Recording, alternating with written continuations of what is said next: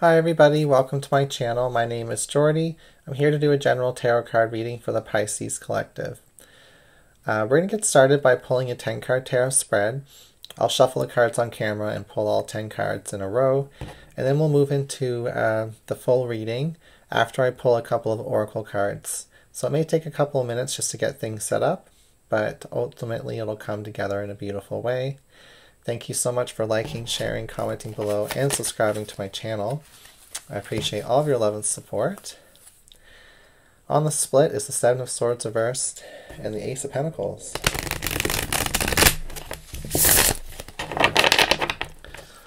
Sometimes the Seven of Swords reversed can talk about secrets coming out accidentally, not when you want them to. Something being exposed. When it comes to money, children, intentions, long-term endeavors, careers, money, opportunities, something like that. So the first card is the Nine of Wands. Influencing that is the Three of Pentacles. In the middle of the reading is the Four of Swords. In the recent past is the Six of Swords. In the distant past is Judgment. We have Strength in the future. We have the Seven of Swords representing you. Next to the Strength card, it does ask the question, are you going to do the right thing, Pisces? Three of Cups. When it comes to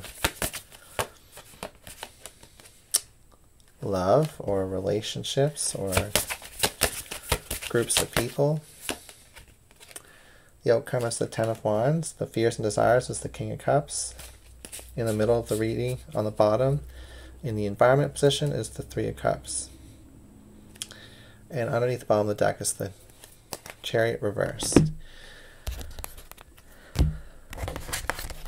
So yeah, at first glance, I look at this reading, it's like there might be some forgiveness or there's some reevaluation about the past. And in the future, there's an opportunity to do the right thing. Strength, Seven of Swords. Right thing for you. But also with the Three of Cups, there might be pressure, and the Three of Pentacles, and the Four of Swords, to do the right thing for other people involved as well. So, your first card flying out is the Beetle. Scarab Beetle. Magic works through you. So, that further highlights how there's a big impact with what you do in this situation, how you respond, how you react, how you handle things, how you move forward. Oh.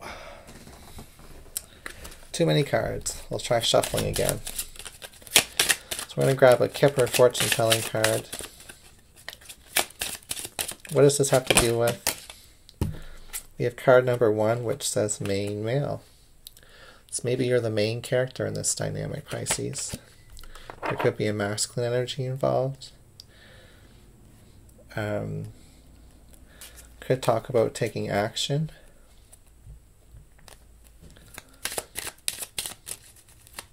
Being responsible. And we'll grab a cultural wisdom card.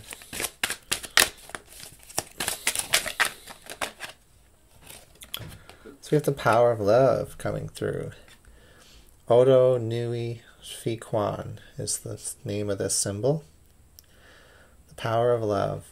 This represents love never losing its way home, symbolizes those led by love always end up in the right place. So taking action from your heart space, Pisces, is the overall theme. Being brave, okay? Yeah,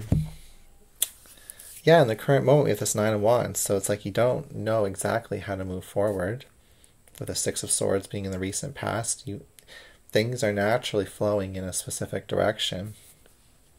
Are you going to go with the flow, or are you going to create your new path? I think it's up to you to take a step, take initiative, and to create a new path for that river to flow. So Our habits, our opinions, our expectations have created the riverbanks on which the emotions flow within. Those are hard formed. Those are, guiding our emotions and feelings.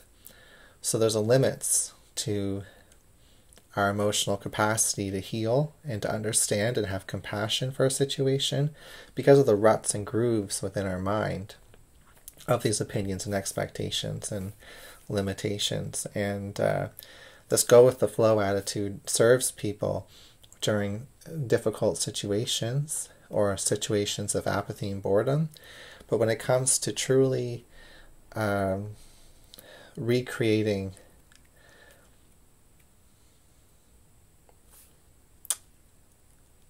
new pathways, new forms of thought, new ruts and grooves for the water and the emotions to flow through, this is where we can break old karmic ancestral patterns. This is where we can change the course of our destiny. And this is where magic is working through you, Pisces. The power of love creates new pathways. So look at the individual card pairings. We have the Nine of Wands and the Strength card. Both talk about having strength. The Three of Pentacles and the Seven of Swords talks about having to work together and collaborate, maybe not wanting to, maybe just wanting to do the thing that serves you the best. But with the Four of Swords reversed, that could reopen a wound, that could make things worse. And with the Three of Cups being beneath it, there is celebration and abundance in working together with these two threes.